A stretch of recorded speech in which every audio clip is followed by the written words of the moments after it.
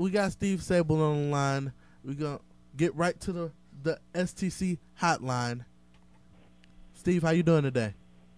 I can't hear you very well. Steve, how you doing today? I'm doing pretty good, thanks. Oh, man. This is Barbershop Jay. How you doing, Mr. Sabol? I'm doing okay. That's good. Mr. Sabol, Rick Morris from the FDH Lounge. We've all come together here with Walton Barbershop Jay on their program here today to talk to you. It's a pleasure to get a chance to hear about what's going on with NFL Films. Are there any latest developments going on that you'd like to plug right now? I know you're starting to get a presence on Hulu well, sure. and YouTube. In about a month, we're going to be starting our show Hard Knocks. That's going to be on HBO, where we're going to spend the whole summer with the New York Jets. So that's going to be great. We're also doing 2 specials for the NFL Network. One is a 90-minute documentary on Bill Parcells and his career and his contributions to the game.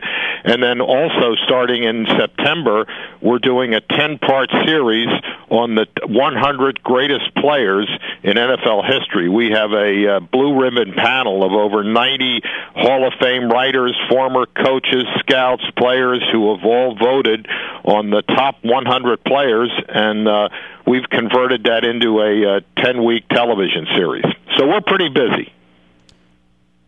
Mr. Sabol, this is Barbershop Jay again. All right. I want to ask you, and no offense, but I got to ask.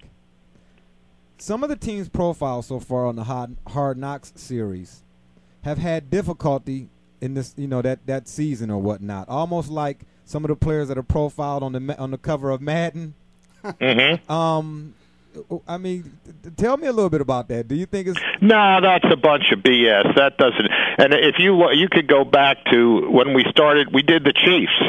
Well, when they came, we spent the whole summer with them. They were in first place for the first month of the season. Okay. After that, they had some injuries and didn't do as well. Okay. The Cowboys we did the following year. They started out strong, but again, as the season progressed, certain things happened and they didn't do as well. I don't think you could blame that on Hard Knocks. And then last year, when we did the Bengals, everyone said, "Oh, what are you doing now? They're last place, and they're all the problems they've had." But we thought they would be a good story, and then the Bengals end up going to the playoffs. So I think really, if you talk to the teams that we've done, this is our 10th year doing Hard Knocks, that because we're there in training camp, it raises the tempo. The guys know that every Wednesday night at 10 o'clock, if they've been caught sleeping in a meeting, it's going to show up on HBO. And it raises the tempo, the competition, the energy, and that's one of the reasons why Rex Ryan and Woody Johnson wanted us to do Hard Knocks with the Jets, is because it does. They felt their team is going to be a contender, and they're going to have to be used to the scrutiny of the media, and that's part of training camp. So I don't really buy that, and it's as you pointed out, and it's like being on the cover of the Madden game or Sports Illustrated. But when you really look at it, the time that we spent with the team in Hard Knocks, they usually come right out of the blocks pretty well. And it's hard to blame Hard Knocks on something that happens in November or December. Well, I hope I answered that. No, you did. And again, there was no offense. I just really had to know. But I tell you what, this is Barbershop. No, I didn't take it that way. It was a very good question, and we've been asked that a couple times. So you came right into my wheelhouse with that question. Okay. Again, this is Barbershop Jay, and I gotta say, if that's the case, would you please do a hard knock on the Browns, please, so that they can at least go 8-8? Maybe we will. I don't know. The Browns, of course, have such a great tradition. And, when we started NFL Films in 1962, I remember giving a presentation at the time to the owners and coaches, and I was, 20 years old, and I walk into a room, and there's Vince Lombardi, Paul Brown, George Halas, Buddy Parker.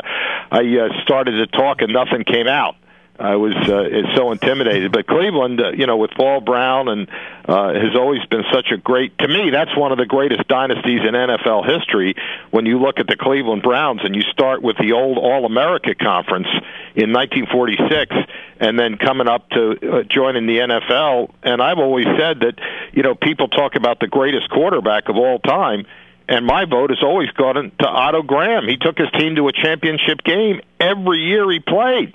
And his yards per pass attempt was something like 8.3, which is phenomenal even in this age. So, all of us here at NFL Films will be waiting for the Browns to make a comeback. And I think with Mike there, you're going to be off to a good start.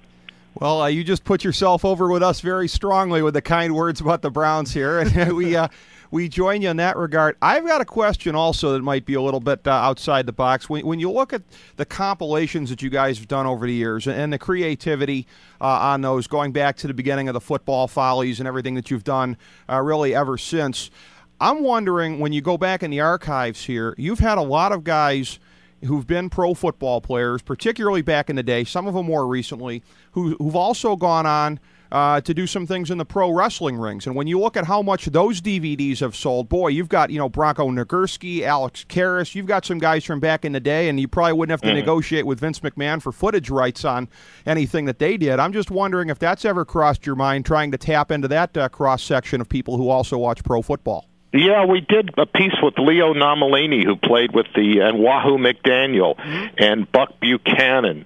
And I'm trying to think, there was a linebacker, Ron Pritchard, for the Oilers, who went into pro wrestling.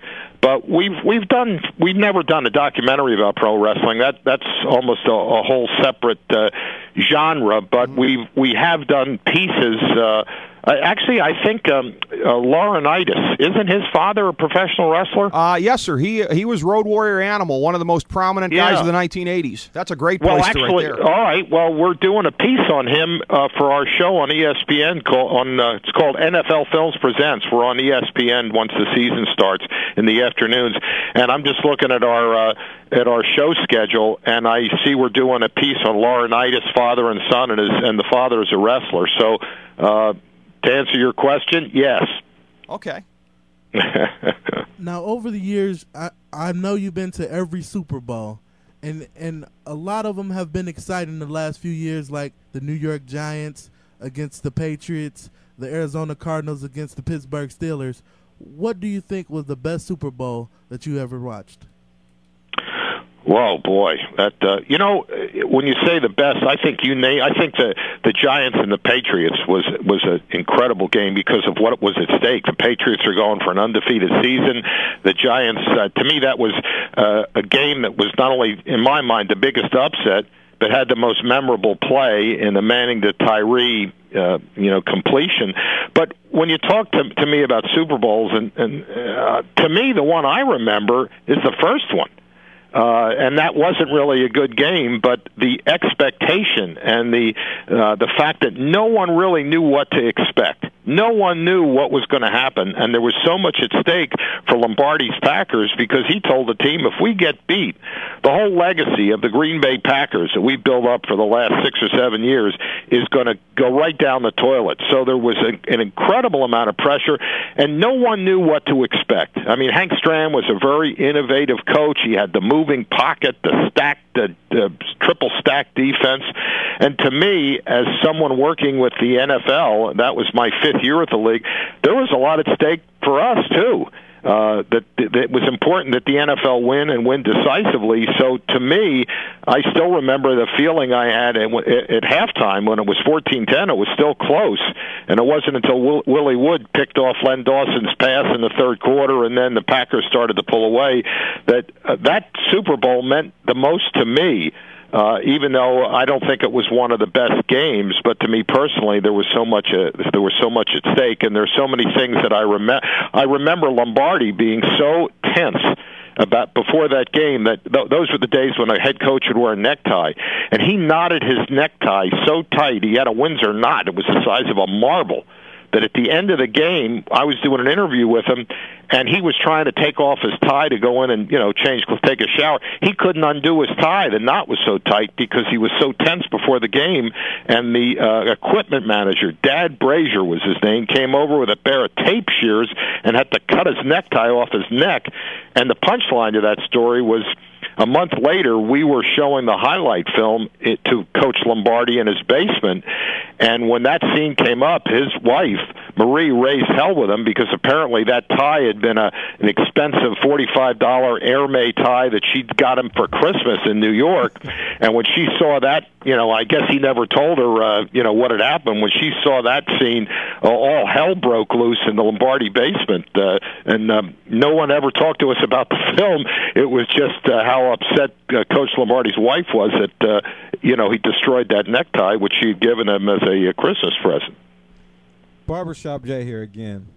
When you speak about Mr. Lombardi, and again, I love all of the NFL film stuff. I'm watching anytime I can because I just love the camera work and everything. It's just so innovative, and again, it's a pleasure to watch. But when you say Mr. Lombardi, I think about the one scene where he says, "What we're trying to do is create a seal here and a seal here." And run right up through. And, get a seal here and a seal here, and you run the ball in the alley. Yeah, and then the other bites were everybody grabbing out there. Nobody tackling. Grab. Put your damn shoulder in there.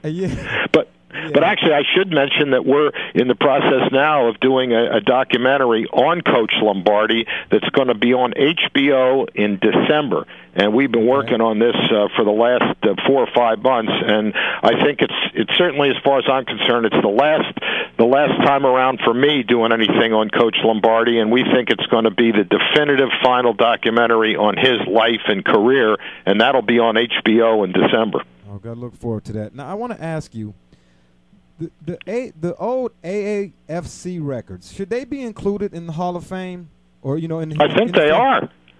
I'm sorry? They are, because the Canton, it's not the National Football League Hall of Fame, it's the Pro Football Hall of Fame. So the old All-America Conference record, Spec Sanders, I think, record has a average something like 6.3 yards per carry I think it was the New York Yanks when they played in the old old All-America Conference. And the 49ers were in it, the Colts were in it. I forget who else was in it, but I believe that the Browns went through a whole season undefeated, didn't they? Yes. I think it was 47 or 48 that I know Dante Lavelli and Len Ford telling me once that they thought that team was better than the teams that won NFL championships in the 50s. Wow. Well, that's quite a statement right there, certainly. I've got a two-part question for you because I know we're kind of winding down on your availability of time here. I wanted to ask you, as far as the potential for repurposing some of the old game films that you have there. You have a library that is just unmatched, and I know that when our senior producer, Steve Servillo, was out there, I said to him that when you guys were gracious enough to give him the tour, I said, man, that's like going to the Playboy Mansion for any red-blooded American, getting to go there and see that. I'm wondering if there's a potential for repurposing that potentially as part of your expanded online strategy. And then also I wanted to give you a chance to talk about your art career that you've got going on, and I understand there's an exhibit that's going to be coming up. Well, the first thing is that there's 100 million feet of film in our library. It's the largest sports film library in the world, and the only other human endeavor that has been recorded more extensively on 16-millimeter film than the National Football League is World War II. And eventually we're going to pass them. But and the first question I was really, and that's the one I think I probably should spend the time on answering, is that I think eventually with the Internet is that our entire library will be available to fans on the Internet. So if you're a Earl Campbell fan and you want to see, I want to see all of Earl Campbell's touchdowns, you'll be able to access our library and just punch up Earl Campbell touchdowns, and every one of his touchdown runs will come up. Or if you're a Browns fan and you want to see something with Bernie Kosar or Brian Sipe, all of that, every Brian Sipe touchdown pass will be accessible through the Internet. So that's going to be, but it's still 3, 4, maybe 5 years away, and it's going to come through the NFL.com. But we're at the process now of logging and categorizing that. Groundbreaking. So we get to see all of Derek Anderson highlights That's right. Online. You'll be able to see anything that you want, and I think to older fans, it'll be great to be able to go back and see the Dub Jones scoring 6 touchdowns against the Bears in one game.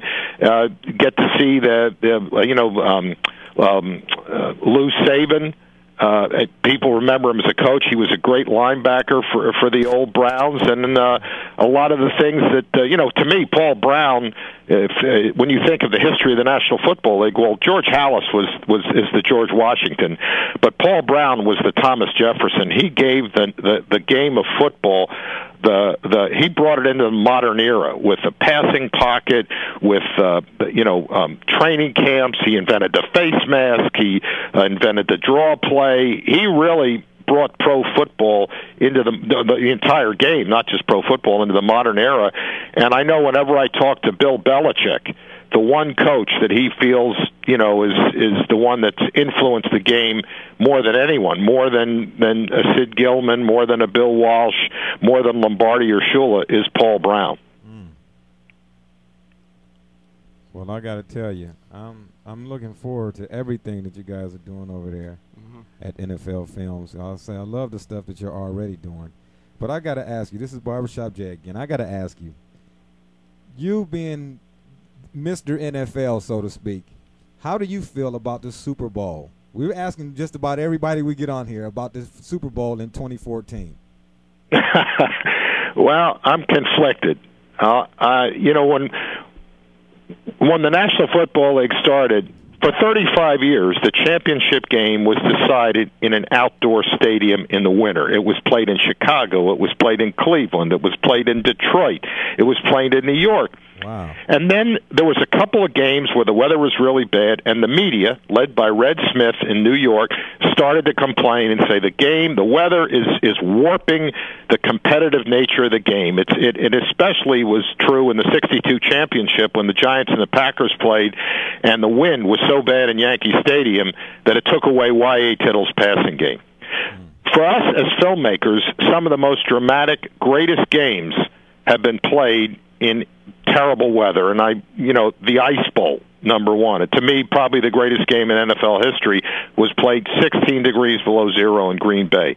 And let's face it, New York is not the Aleutian Islands. We're not talking about sub-freezing weather. The thing that would concern me about New York is wind, and that can do more to a game, affect the outcome of the game, than cold. As filmmakers, I think it'll be sort of neat to have a game in New York. It'll look different. It'll feel different. I would rather see the game played at 1 o'clock. I don't like the night games, and again, I'm prejudiced because when you have a game played in the daytime, the light's better, the film looks better. We can shoot higher speed, slow motion. But listen, when you think of football, football's played outside. That's the way it started. The greatest single line in the history of newspaper journalism was about a football game played outside, and that was when Grantland Rice wrote the lead for the 1925 Army-Notre Dame game, and he said, outlined against a blue-gray October sky, the Four Horsemen rode again. You can't write something like that if it's played in a damn dome, so... I think it's neat. I think it'll be interesting. In New York, it'll be a great venue for it. It'll be, and as one owner said, this game will put New York on the map. Well, thanks for coming on the show. We'd love to have you again. We had a great time. I had a great time. All right, it was fun. As always, it's fun talking about something I love to talk about, and that's football. Thank you so much.